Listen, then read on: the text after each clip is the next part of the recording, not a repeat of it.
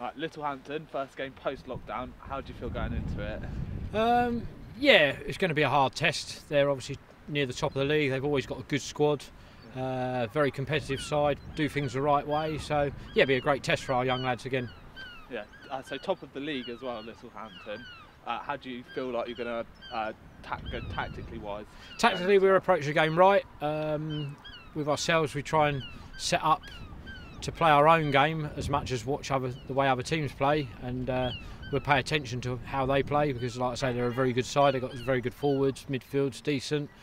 You know, they've got a strong side throughout. They've got some great players there, but we'll approach it right and we'll try and give them a good game and do the right things at the right times, hopefully. Yeah, perfect. So you've had a month off. What did you get up to during the? Well, me personally, just tried to get out and do a little bit of running and just keep my mind active.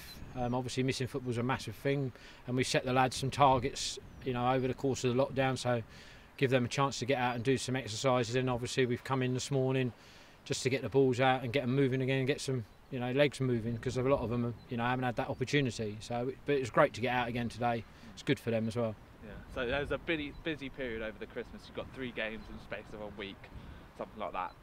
How are you preparing for that?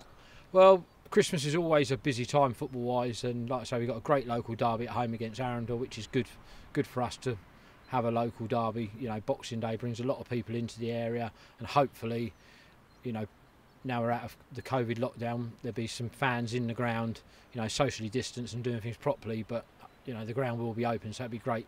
It'd be good for people over the Christmas period to get out, get some fresh air, and see some football. Perfect. Just like that. All right. Cheers. Really good. Cool. Thank you.